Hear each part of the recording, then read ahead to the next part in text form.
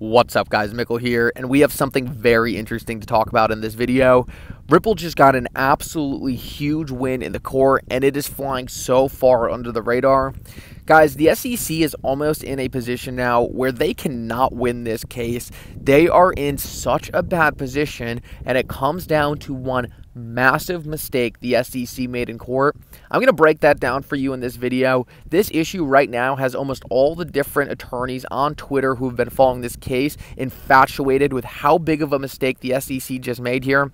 I'm going to break it down for you guys in real simple terms, so make sure you guys stick around for this whole thing. And even a surprise at the end that shows the SEC is losing faith in their own agency. Make sure to stick around for that. Let's jump into it, though. And we know that one of the biggest issues in this case thus far has been the Ethereum free pass speech. This issue has been so big that the SEC has spent more time, almost a year now, arguing to try to hide documents relating to this speech rather than pushing the narrative on why they brought the case, which is why they believe XRP is an unregistered security. I believe that really shows how big of an issue this really is for the SEC.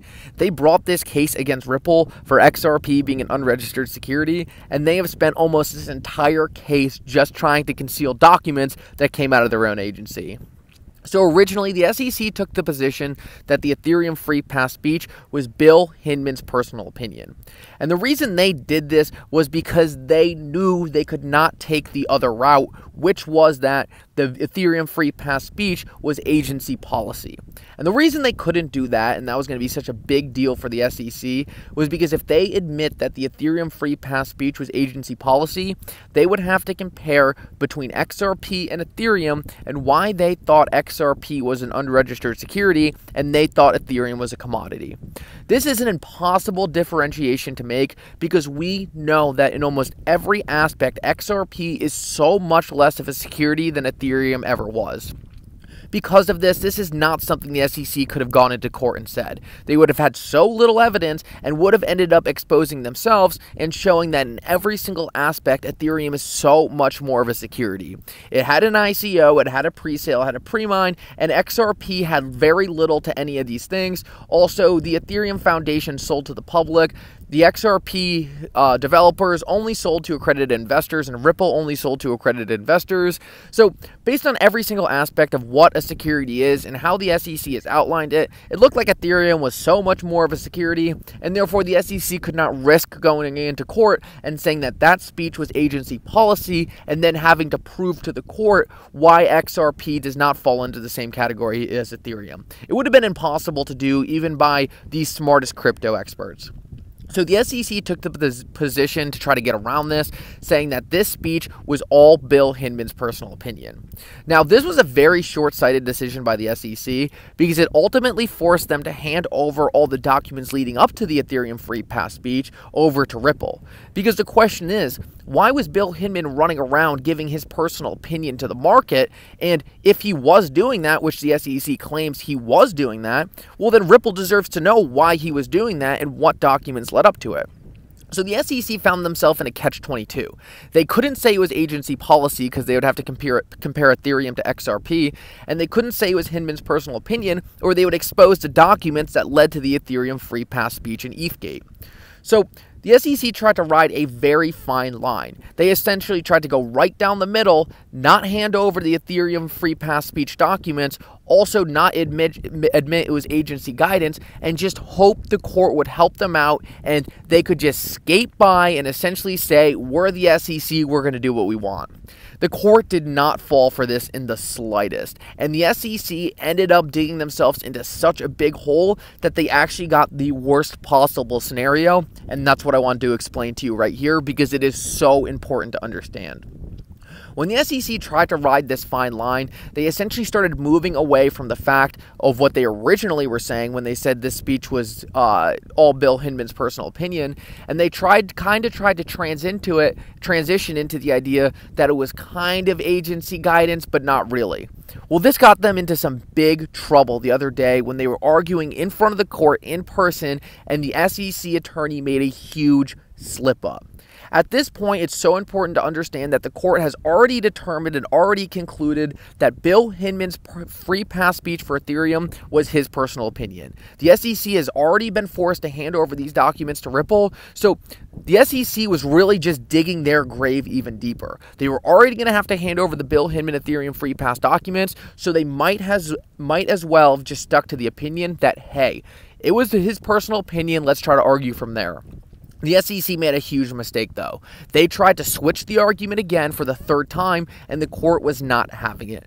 The SEC attorney, in a desperation move, accidentally said to the court, and guys, this is the biggest thing that you need to understand, the SEC attorney accidentally said to the court that Bill Hinman gave the speech to guide the market.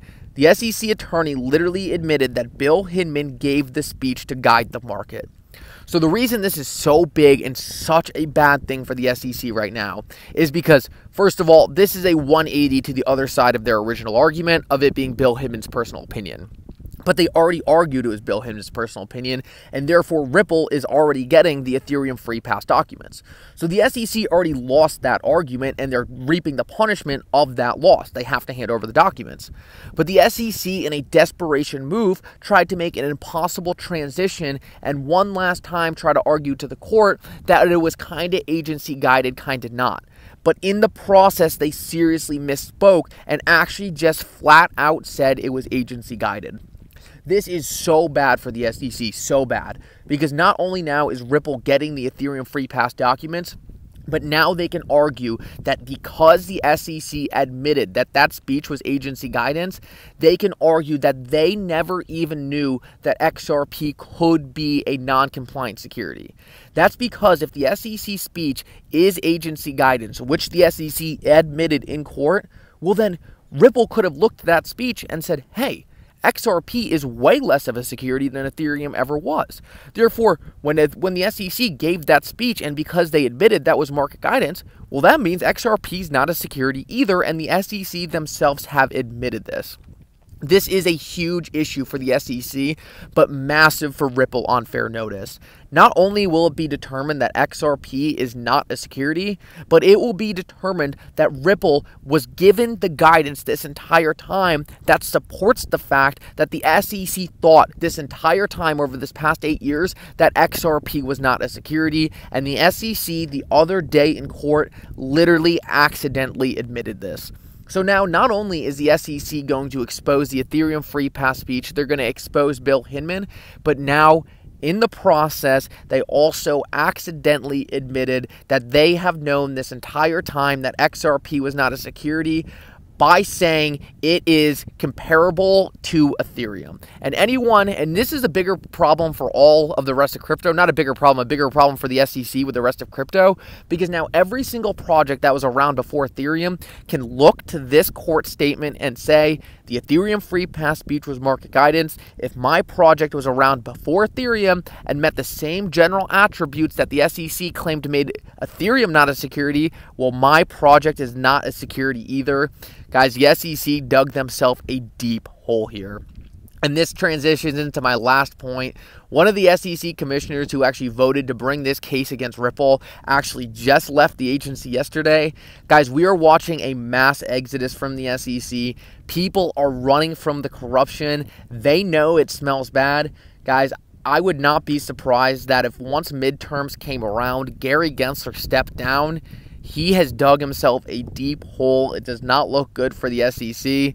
But the good news about that is things are looking great for Ripple. I don't see any avenue that Ripple could actually lose this case now, especially with the judges on our side. We have some of the best judges we could possibly get for this case. Make sure to give them the respect they deserve. They have done a fantastic job. Anyway, guys, this is my last day on vacation. Back to the normal grind, back to the office. I hope everyone is having a great day. And for now, Mickle out.